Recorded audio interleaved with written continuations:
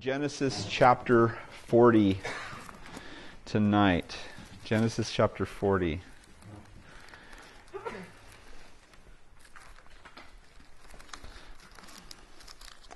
How's everybody doing?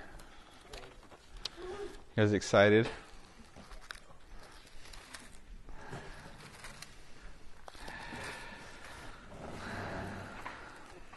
I think sometimes in our lives we can feel like a trial's never going to end. I don't know if you guys have ever felt like that or ever been there where you felt like maybe finances were just really tough or a relationship was going really bad or, you know, you just felt like in despair at a job or maybe you were in prison for a long time. I actually talked to a guy last week who had been in prison for 13 years and just kind of describing that experience and spent about a year, not quite a year at that time, 2/3 of a year in solitary confinement and what that was like, you know, just not having anybody around you, not being able to, you know, talk to anybody. But I think sometimes in our lives we can find ourselves in places where we feel like we are just locked down, like there's no hope. It doesn't seem like there's it's just relentless. There's no rest from just the constant trial. And, you know, and it's times like that we have to remember, you know, and go back and remember that God promises that all things work together for good to those who love Him, right? I mean, and that is a difficult thing in the midst of a trial. It can be one of the most difficult things. And of course, you know, it wouldn't be right for anybody to tell you that. You know, and that's like the worst thing you can tell somebody if they're going through a long trial. Well, you know, all things work together for good, brother, you know. And yet, you know, we know it because we know it already, don't we? I mean, it's not like anybody needs to tell us that. You know, it's like platitudes that just make us frustrated and angry and like, shut up, just go find find somebody who wants to listen to you. You know, but it's true. And I think we know that. And so as we're going through trials, we have to realize that God has a plan for even this darkness, even the dungeon that I find myself in. And you know, I think of the stories in the Bible of just the time that God just seemed to be silent in people's lives. And I don't know, maybe that's the danger, the darkness that you're in right now is you just feel like God isn't speaking to me. I feel like my prayers aren't getting anywhere. And, you know, there could be several reasons for that, but I know that whenever we're going through a time where we feel like our prayers aren't being heard, or that God is like absent from us, you know, we have to realize that God, again, is right next to us, wanting us to feel like He's not next to us, wanting us to feel like He's not hearing us. And that's for His purposes and for His reasons. And, you know, we don't always know those things. But there will be a day, right? There will be a day when we know everything. There'll be a day when we will know, even as we are known, that we'll see Him face to face and all this stuff will become clear. You know, Paul said, for this light affliction, speaking of this life, and you have to remember that Paul's light affliction was being stoned with rocks until they thought he was dead, being in prison, being shipwrecked, you know, all those things. He says, this light affliction, which is but for a moment, is going to fade in the exceeding weight of the glory that heaven has revealed to us. And so, you know, we're here for this short period of time, and in a sense, a lot of trials and a lot of tests that we're going to go through, a lot of things that we're going to have to endure, and yet nothing that we go through in this life is ever wasted. Nothing is wasted. God uses every moment of that pain, every moment of that failure, every moment of that trial to refine us into what He wants us to be. Now, I don't know if you guys have ever gone through a trial that has lasted 10 years. Anybody? Claudia's like, yeah, me. And I know this isn't encouraging. Maybe you're a year into your trial, you know, and like 10 years, what are you talking about?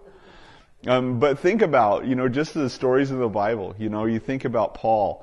And Paul, you know, so excited once he found Jesus, so excited to serve the Lord, so excited to be used by God, proving to the Jews that Jesus was the Christ, and then being persecuted and driven out of town. And then finally, after Paul was gone, the church had peace, right? And it was 12 years later, it'd be 12 years later that finally they would go and find Paul up in Tarsus and bring him back down to Antioch, and God would begin to use him. It's this 12-year waiting period of like, God, I thought you were going to use me. Well, think about Moses. Moses at 40, seeing that he was going to be the deliverer of Israel, and eloquent in speech and in power, the prince of Egypt, and he goes to take force and protect his people, and of course they find out, people find out that he killed the Egyptian and buried him in the sand, and so he runs, and he's on the backside of the wilderness watching Jethro's sheep for 40 years.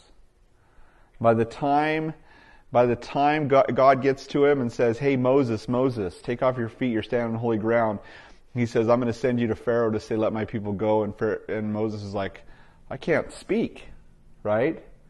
Starts out eloquent in word and in deed, and now he's 80 years old, and he's like, "I can't even speak. What are you talking about?" He's like a geezer, and God's going to start his ministry at 80 to become the deliverer. Crazy. And yet God He uses these things in our lives, these trials that we go through, to refine us. Time and that long period that we have to wait sometimes, and we think that God isn't listening, or God isn't working, or God isn't there. And it's that time where God is inactive, He's not working, that He's sharpening His instruments, isn't He? He's sharpening His tools, and that's what you and I are. And He uses those trials and those temptations and those prisons and those dark things in our lives to knock off the rough edges and to refine us into the weapon, into the sword that He wants you to be and He wants your life to be. And so too it was for Joseph. Now you remember the story of Joseph, I'm sure. Joseph being born into his father's house, the son of his father's old age, of his favorite wife, his father's favorite wife, Rachel. And so instantly the favorite of Jacob. And he sees this little guy as a guy who he's going to dump his life and his heart into. And he has him made a certain coat, a special coat that's better than all the coats that his brothers have. And he's kind of raised to know that he's the favorite. And yet, no doubt, Jacob spent that time refining that little guy and pouring into him and talking to him about the Lord. Obviously, he'd missed that boat with his other 10 older brothers. They all kind of turned out to be scoundrels. And Joseph would have these dreams. Remember? The first dream was the one where the wheat would bow down, the sheaves of wheat of the 11 sheaves would bow down to his sheaf. And he told that to his brothers, and they said, are we going to bow down to you? Will you be greater than us? Of course, that made them angry. Then again, he had another dream where the star-spangled sky, he saw the 11 stars and the sun and the moon bowing down to his star. And of course, his father picked up on that, and he says, "Shall your mother and I and your brothers bow down to you?" And he rebuked him, but his father, remember, held it in his heart. He considered it. But then, of course, he'd already told on his brothers one time, and being sent out to Dothan to find his brothers, he finds them in Dothan, and they see him coming a long way off, and they decide immediately, hey, we're just going to take this guy and kill him. And of course, some of the brothers intervened. Judah and Reuben weren't really into the whole killing him thing, and so they put him in a pit. And then, of course, Judah says, hey, why don't we sell him off to these slave traders that are coming? And the Midianites came, they sold him into Egypt, and he was sold into Potiphar's house as a slave. And being a slave in the house, God blessed him, God was with him, and so he rose to the top, and he was the chief slave in all of Potiphar's house, and Potiphar didn't even know what he had because he trusted Joseph so much that he put everything into his hands. Until one day, of course, remember, Potiphar's wife cast longing eyes on Joseph and said, lie with me. And he said, no way, Jose. And one day he came in alone when the other men were out of the house, and she grabbed him by the cloak and said, lie with me, forcefully. And he left his cloak behind and ran out of the house in his skivvies. And she held his cloak and screamed out, "This man tried to rape me." And of course, when Potiphar got home and hears the report that Joseph had tried to rape her, knowing Joseph's character and no doubt knowing his wife's character, rather than putting him to death, which would have happened to any slave who tried to rape the wife of an important official, the captain of the guard, he puts him into prison. And of course was put in that prison and in the prison. If you remember, it says in verse 23 of chapter 39, the keeper of the prison did not look into anything that was under Joseph's authority because the Lord was with him, and whatever he did, the Lord made it to prosper. Remember, we talked about this a little bit. How would it be? Role model prisoner, and his mom could put that on her bumper sticker. My son is the role model prisoner, honor prisoner.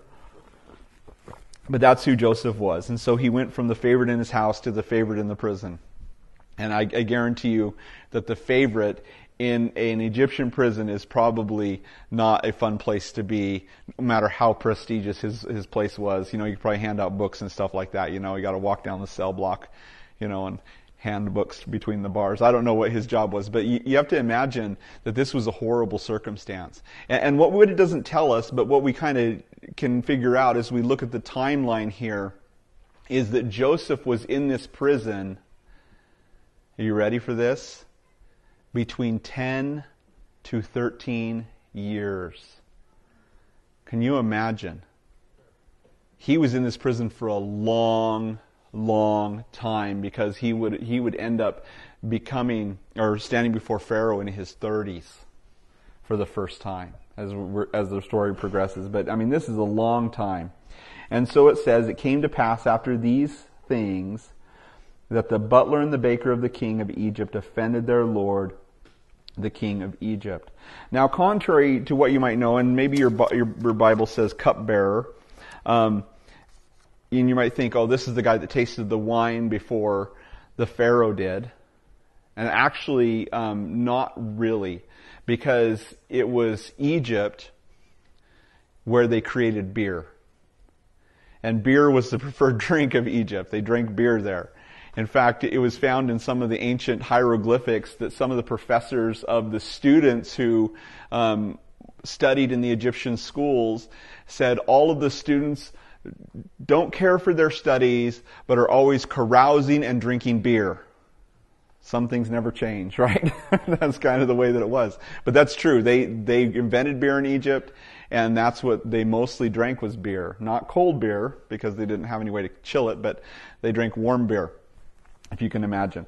But here's the guy, the butler was the cupbearer of the king, and so his choice idea would be to drink the water, the beer, the wine, or whatever the Pharaoh was going to drink. He would drink it first. They would wait a little while to see if he dropped dead, and if he was good, then he would give it to the Pharaoh, and the Pharaoh would drink it. And that kind of kept the Pharaoh, was kind of a safeguard for the Pharaoh. Now, of course, the baker, he was the one who was, and actually they found in hieroglyphics and ancient Egyptian writings, they found all kinds of recipes for cakes and breads. And so this guy, we don't know if he was the only cook of the king, but we know that whatever the king ate was probably bread. Maybe he fell sick suddenly after eating and drinking, and he didn't know which one of these guys was maybe the saboteur, or maybe both of them were conspiring against him to put him to death or whatever. And so he has them both thrown in prison. The baker, the guy who would taste the food or cook the food, prepare the food, and the guy who would taste the drink before it got to Pharaoh. And he was angry with them. It says, verse 2, the Pharaoh was angry with his two officers, the chief butler and the chief baker. Somehow the candlestick maker made it away. So he put them in custody in the house of the captain of the guard, in the prison, the place where Joseph was confined. Now I want you to remember in chapter 39, if you don't remember, if you weren't here last time, remember in chapter 39 verse 1 it says, now Joseph had been taken down to Egypt, and Potiphar, the officer of Pharaoh, captain of the guard, an Egyptian, bought him from the Ishmaelites who had taken him down there. And so now we see that again here, and Pharaoh was angry with his two officers, the chief butler and chief baker, so he put them in the custody in the house of the captain of the guard in the prison in the place where Joseph was confined. And so this guy, this Potiphar, was actually the chief executioner and prison keeper of the place where Joseph was kept. It's pretty amazing to think about. He doesn't say it straight up, but here we see Potiphar kind of keeping Joseph under his watchful eye. Verse 4, and the captain of the guard charged Joseph with them, and he served them so that they were in custody for a while. And so we don't know how much time has passed, but we know some time has passed. He's getting to know these two guys, and they're in his custody. He is the one who's in charge of making sure that they're behaving, that they're getting what they need, and that whatever's going on in the prison is under Joseph's control. And so he's in their custody. He sees what's going on with them. And then verse 5, and this is key, it says, then the butler and the baker of the king of Egypt, who were confined in the prison, had a dream, and both of them, each man's dream in one night, and each man's dream with his own interpretation. So Joseph came into them, and in the morning and looked at them, and saw that they were sad. Okay, so now this is why we know there's been some time. Because wouldn't you be sad if you were in prison anyway?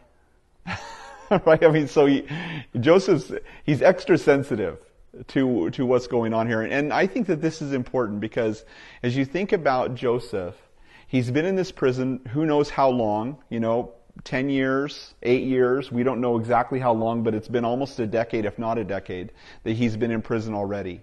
And now he has these two prisoners come in, he's in charge of them, and he wakes up one morning and he looks at these two prisoners who are in prison, who are sad by virtue of the fact that they're in prison, and notices that they're sadder than they normally would be sad in this prison. And what this shows me and what this shows us is that Joseph, he cared about them, for one, because he's paying attention to their countenance, even though seems normal to be sad, right? But he notices there's something wrong with them.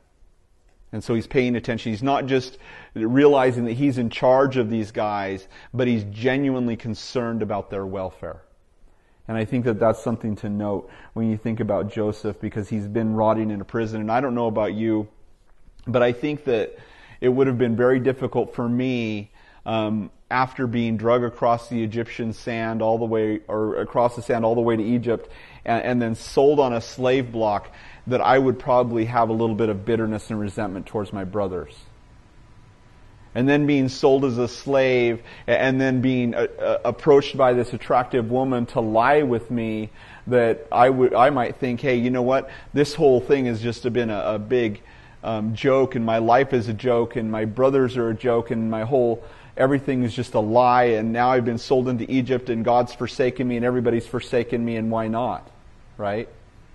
I mean, if you think that there would ever be a circumstance where somebody could justify taking pleasure in sin, you'd think it was Joseph, but at that moment, he says, how could I do this great wickedness against my master, but also against God? How could I do this wickedness against God?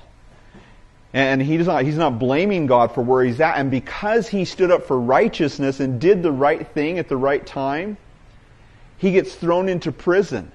And so if he wasn't ready to, forsake God and feel like he'd been abandoned by God as a slave, now he's a prisoner and he's been there for a long time. And could you imagine if you were rotting in a Mexican prison for 10 years and you don't know anybody, and you're kind of the outsider, and you're an American and you're not a native, and how you would feel, forgotten and left.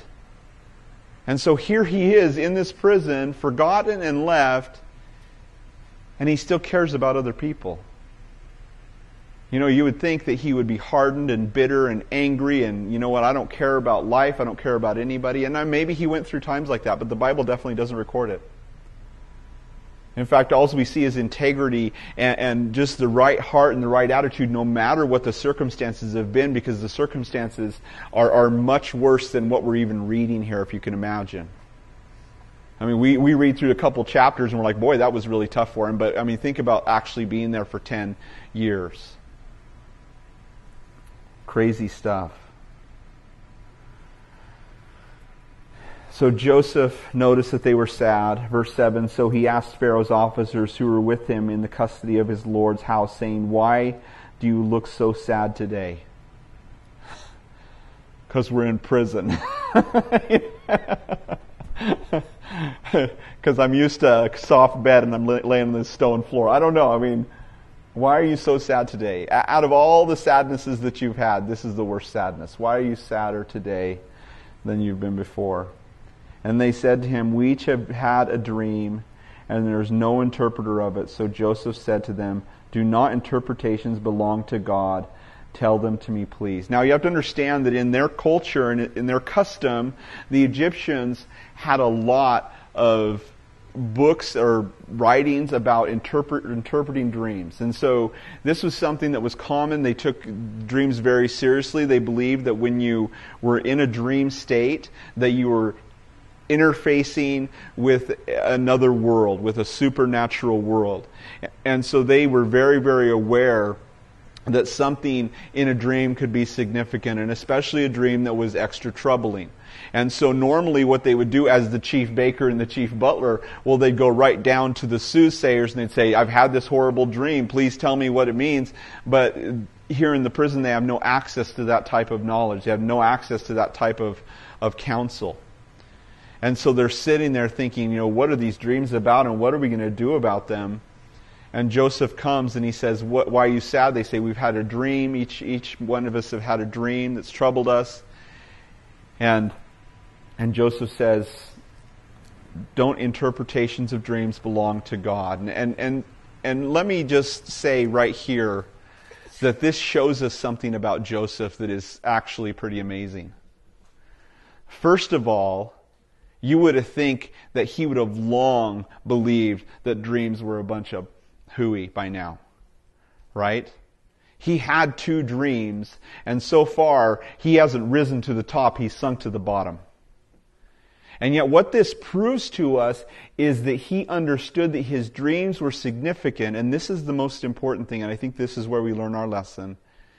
His dreams were significant, and he believed no matter how bad the circumstances have gotten, God is still going to fulfill my dreams. I know that there is going to be a day. I may be in this prison now, but there is going to come a day that my brothers are going to come and they're going to bow down before me.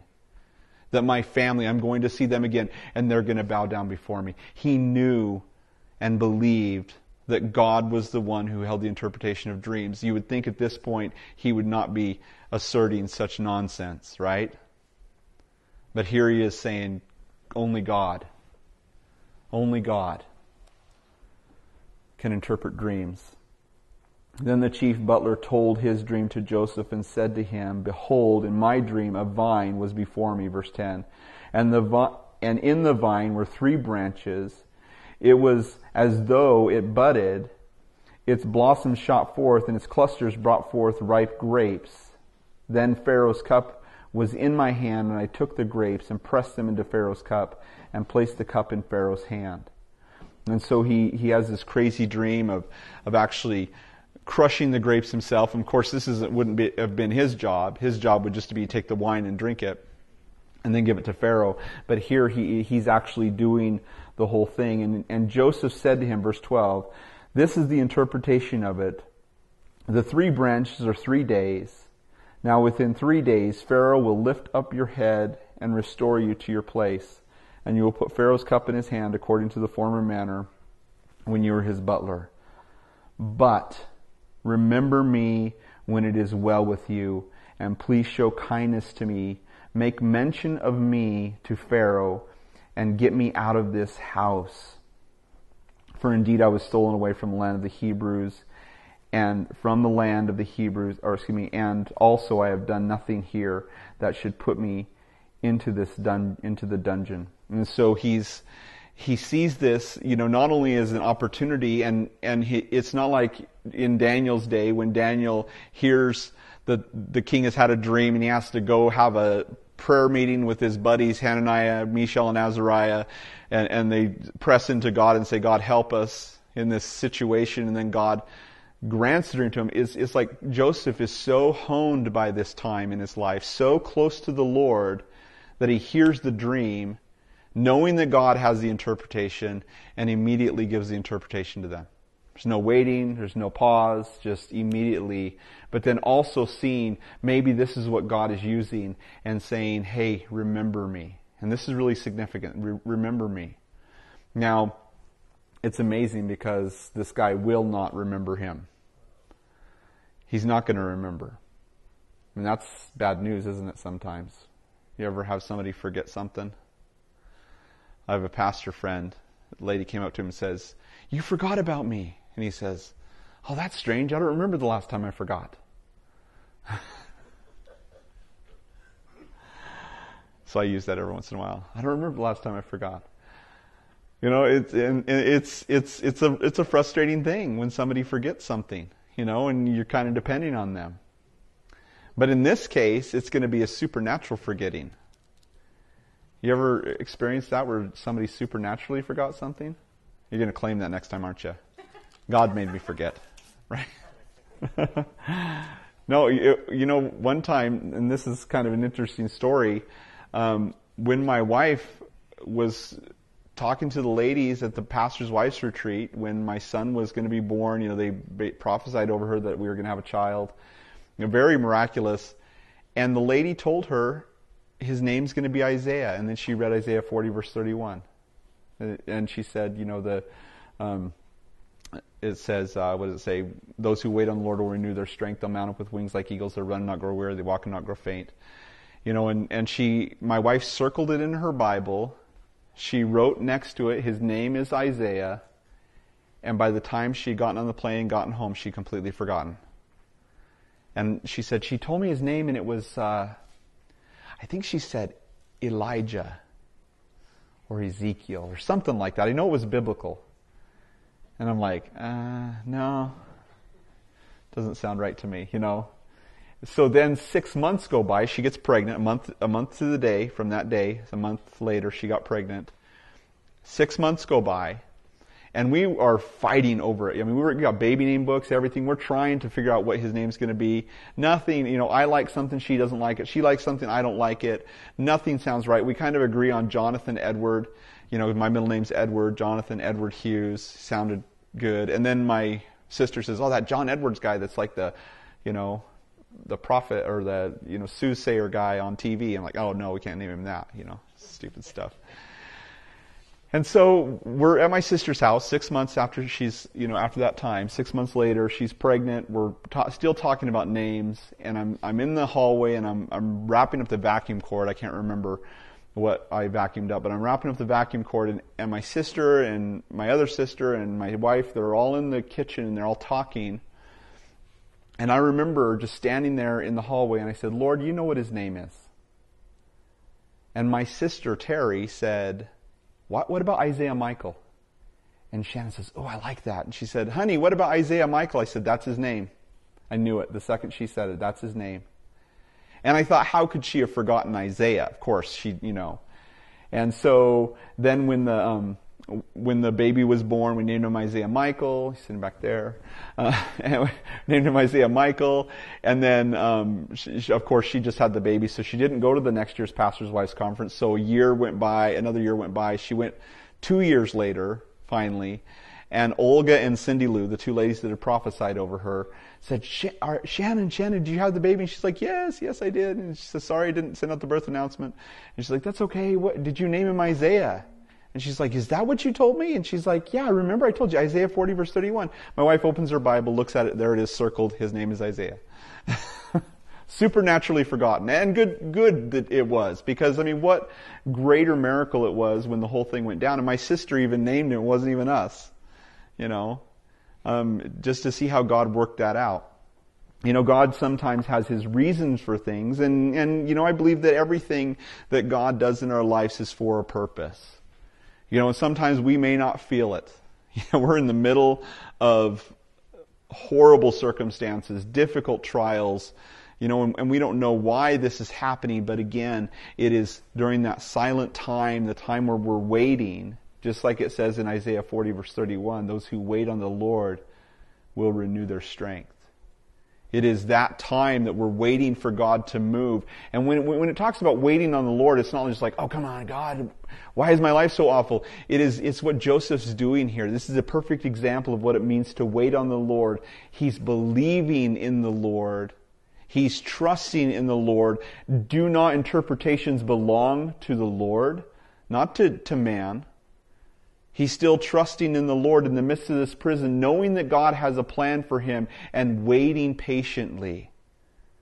Remember what it says in Romans chapter 12. We covered it just a few weeks ago on Sunday morning, but in Romans chapter 12, verse 12, it says, rejoicing in hope, patient in tribulation, continuing steadfast in prayer. And that's where we have to find ourselves. Maybe you're not quite to the place where James tells his brother, my brethren, consider it pure joy when you fall into various trials.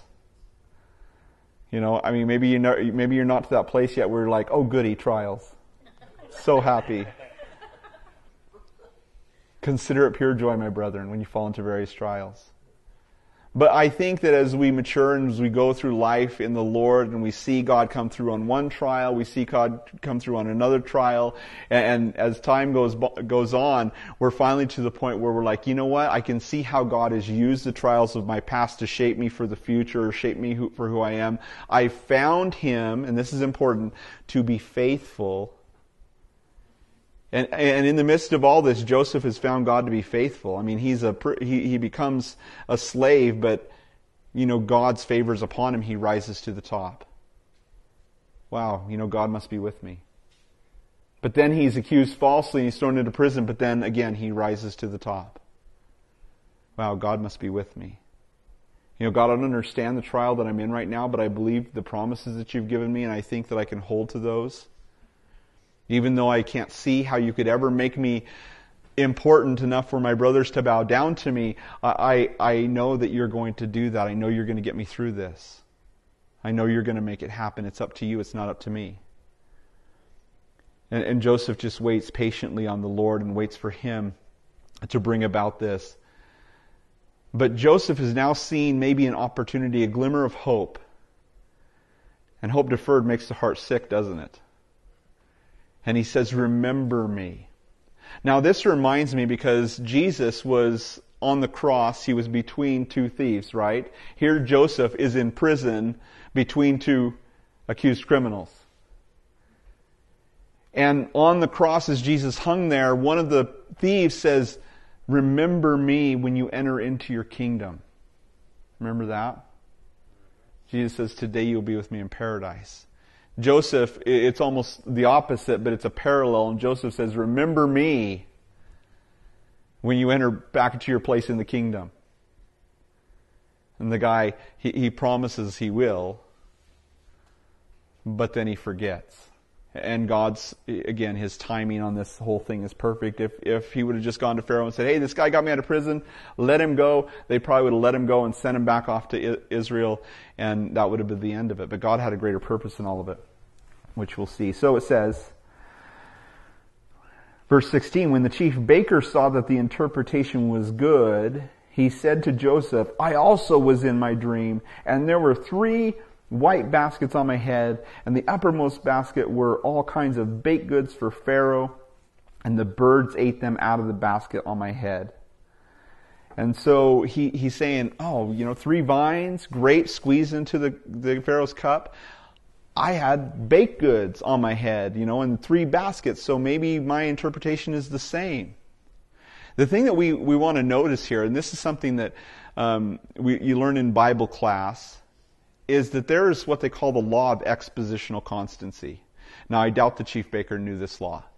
But whenever there is something that's used as a metaphor, a type, or, a simile within the Bible, a parable, whenever there's an object used, it seems that object represents the same thing every time. And so when we see leaven as a type of sin, you should always look at every parable as leaven as a type of sin. When you look at birds represent evil, Here's the first time we see birds eating out of the basket. Later, the birds are the ones who steal the seed from the sower, remember? It's the evil one coming, and the birds lodging in the branches of the church, the kingdom of God.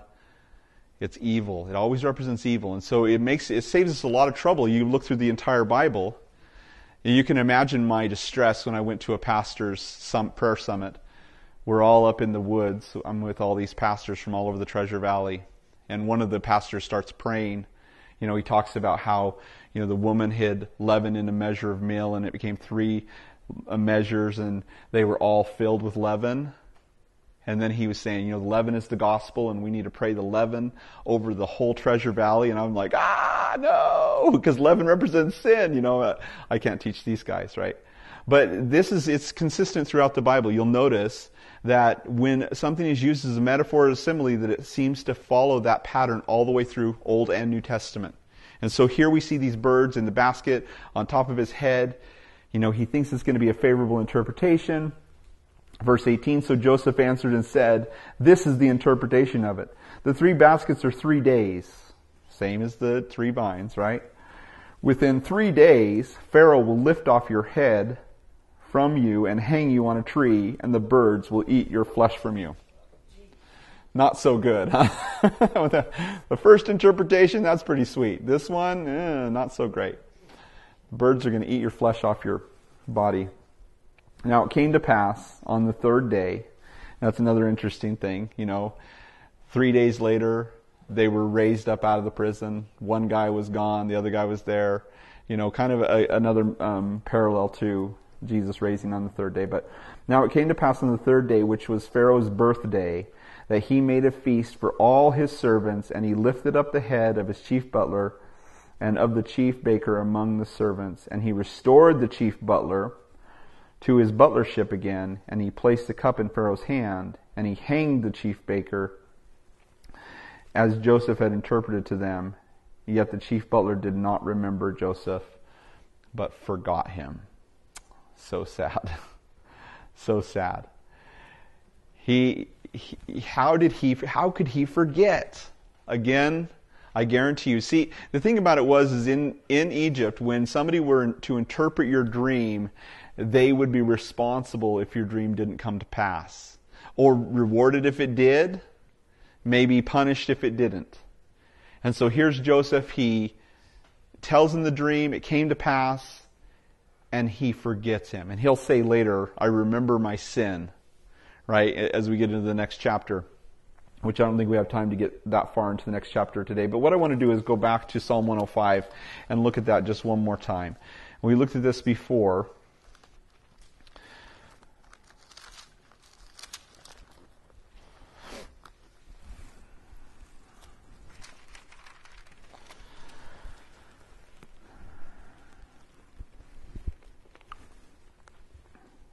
So notice in verse 16,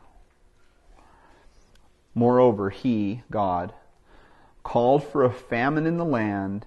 He destroyed all the provision of bread. So this is God's plan. He's calling for a famine in the land and destroying all the provision of bread. He sent a man before them, Joseph, who was sold as a slave. You think of, this baker in a sense a metaphor, right? A guy who was responsible for making the bread and making everything, and his head was lifted off of him. He was killed. Now God is calling for this famine, and so this is kind of a foreshadowing of what's to come, but it will be 2 years later. 2 years later that Pharaoh will have a dream. And that's I'm going to tell us that at the beginning of chapter 41. 2 whole years later, Pharaoh had a dream that troubled him, and then the chief butler says, I remember my sin. There's a man in the prison rotting there for the last 2 years. Think about this. So you can imagine Joseph, he interprets this dream. He's sitting in the prison. He's thinking, by the end of the day, I'm out of here. By the end of the day, I'm out of here. The next day comes by. Okay, surely it's going to be today. A week goes by. A month goes by. A year goes by. All hope is lost, right? 2 years goes by. He's forgotten about it. Sometimes we just feel like God's forgotten us. And yet God's timing is perfect. Remember Jonah, who was in the belly of the boat sleeping. And yet the whole time, all that time while Jonah is sleeping in the belly of the boat, God had prepared a fish. And he was swimming on the way to where that boat was on its way to Tarshish. And when they threw Jonah overboard, there was the fish to swallow him up. And while Jonah was repenting, while Jonah thought his life was over, some people believe even Jonah died in the belly of the fish and God resurrected him. I don't know. But the whole time the fish was moving, wasn't it? And probably swimming around the Horn and up the Tigris River and spitting him out on the beach as the fishermen stood there and watched. It's amazing. God has everything planned. He picked Jonah because he knew he would run. He knew he would run away because he knew that the people in Nineveh worshiped Dagon, the fish god, and that they weren't going to listen to any old prophet. But when a prophet gets spit out onto the beach by a fish, and the people run into the town and say, "Hey, look at this guy. He just came out of a fish." And he says, "Judgment comes in 40 days. People are going to listen, right? God knew exactly what it would take for them to listen. And so too here. He sent a man before them, Joseph, who was sold as a slave. Psalm 105, verse 18. They hurt his feet with fetters. He was laid in irons. It's interesting, the Septuagint says his soul was hardened. His soul was made iron. And that's what God was doing, was refining Joseph this entire time. He was preparing him. He was making him into the man he would need to be the leader in Egypt. Because before this, he was just a young boy who was a favorite in his father's house, and a lot of pride. Hey, I had dreams about you guys, and you're all bowing down to me, But God was working in his heart until the time that his word came to pass. The word of the Lord tested him.